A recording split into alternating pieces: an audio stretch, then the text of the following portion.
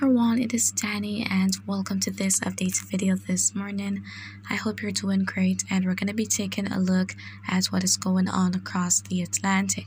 Now, as it relates to scene development in the Caribbean, it is getting pretty interesting because Euro is now showing that we could see maybe a tropical depression or a tropical storm form in the South Caribbean. So there is some increased confidence about something actually developing as we head into the latter part of next week. And so we'll be taking a look at what models have to show.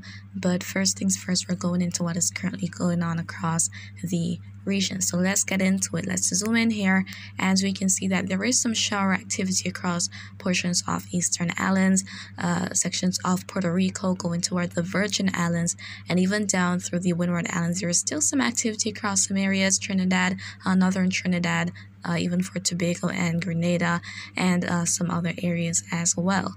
Going toward the ABC Islands, though, we're not seeing where much is going on. Similar story as we head into Hispaniola, going toward the Turks and Caicos Islands and the Bahamas, Cuba, the Cayman Islands, and for sections of Jamaica. For some areas, such as some sections of Portland, though, there is some shower activity this morning. You can let me know what's been going on for you, but for most of the island, there isn't much. It's a pretty quiet morning. And then over in Central America, still seeing that there is some moisture, but there is a pretty big decrease compared to a couple days ago. So as forecast, things have been improving through this week. Now, as it relates to the rainfall activity expected through today, this is what the Euro is forecasting. So as we see more of those oranges and those reds, that is indicative of more heavy rainfall. So still across portions of the Windward Islands, sections of Northern South America, we could see some heavy downpours at times. Similar story into the Virgin Islands, Puerto Rico, parts of the Dominican Republic, and over into sections of Central America, Panama, Costa Rica, Nicaragua, Honduras, and even for Guatemala and the Bay Islands of Honduras as well. And it won't be everywhere across these various countries that will be experiencing periods of heavy rain. It's going to be across different areas, and things get drier for Belize, even the offshore islands, the Keys, and sections of Mexico. So a whole lot of rainfall is not expected through today. Also, not a whole lot of rainfall expected for sections of the Northwest Caribbean islands, which would include Jamaica. So there could be some heavy downpours across some areas, but nothing too crazy is expected. And then for the Cayman Islands, most of Cuba, going into the Bahamas, and even the Turks and Caicos Islands and Haiti, a whole lot of rainfall is not expected, especially compared to some other areas which may experience more heavy downpours as we head through today. Now let's go ahead and take a look at what models are expecting in the 0Z update. So GFS continues to expect that we will see development of a tropical cyclone next week. It is even showing that there will be a major hurricane, and I'm not expecting a major hurricane. I mean, a tropical depression or a tropical storm, certainly possible. Major hurricane, I mean, it's not impossible, but at the same time, I give that an extremely low chance of happening. As we head out to Tuesday of next week, there we can see that there's that tropical storm in the Southwest Caribbean, and that area of low pressure associated with the front making its way out. Pretty interesting up there.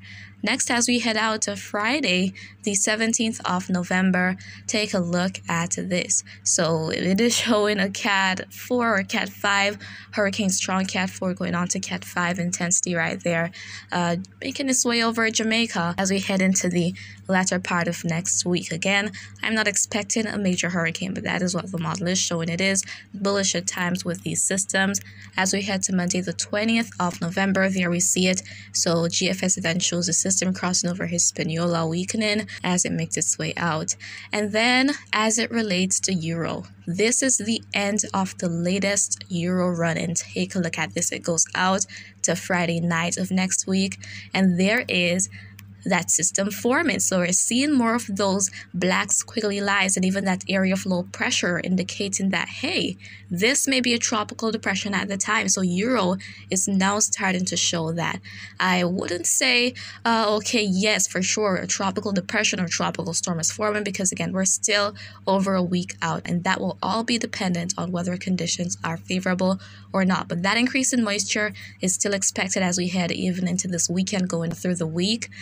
And again, this is the end of the latest model run. However, if we should look at the wind shear forecast for that time, here it is. And as we see more of those shades of reds and those oranges, that is indicating those stronger upper level winds, which basically rip these systems apart. So in the Southwest Caribbean is a little safe haven to say that, hey, the shear is not too bad. It isn't expected to be. But once this starts moving up to the north, it is likely to encounter more shear coupled with that land interaction. So those should help to weaken the system. And even with these fronts moving out as well, there is an increase in that cool, dry air, that more stable environment that remains behind. And that dry air ingestion could actually help to induce weakening as well. So we'll have to wait and see. But as of the latest Euro run, as I said, it seems as though it wants to show at least a tropical depression forming in the Southwest Caribbean. The Canadian model is also showing that pretty substantial increase in moisture. This is as we head out to Friday evening as well for the Canadian model. We're even seeing hints of this, potentially expecting development as well. Icon is now showing that area of low pressure forming as well. So there we're seeing that as the days have been going by this week. Other models have not really been showing anything much, but now we're seeing some signals that, hey, there may actually be something forming. Models are now starting to expect that. So we just have to watch the trend and see if this is going to be continuing. And also the conditions out there. As I said earlier, the waters are very warm, 30 degrees Celsius, 29.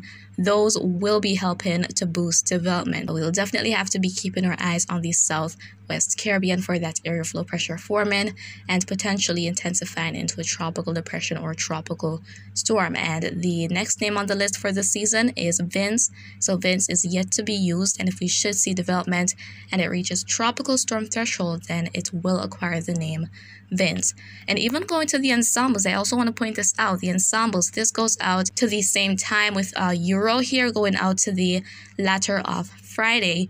Again, we're seeing more members showing that an area of low pressure is going to be forming. Earlier, there were just a handful, and now we're seeing that increase. For GFS at the same time, we can see a pretty decent amount of members which are expecting that something will be developing and making their way up to the northeast, potentially affecting Jamaica, Cuba, Hispaniola, the Bahamas, Turks and Caicos, who knows. That is not a guarantee. That is just what is expected for now, guys. But I'm here to keep you posted as per usual, and this is getting quite interesting here. We shouldn't just rule this out from the get-go, and that's why I didn't. That's why I have been talking about it, because it is possible, and this is a typical origin spot. Take a look at this right here. This is the typical place where we see these areas of low pressure forming and developing in the month of November. So that is not rare to see either, but from the get-go, I have been talking about the area. Every day I have been talking about it, and here we're seeing some stronger signals and an increase in confidence as it relates to development. Still not a guarantee, as I said. I'll keep you guys posted on it though, but that is pretty much what I wanted to share with you for now, and I hope that you found this video to be quite informative. But if you have any questions, as always, please do leave them in the comments. I'll respond when I get the chance to do so, and remember to always be weatherwise.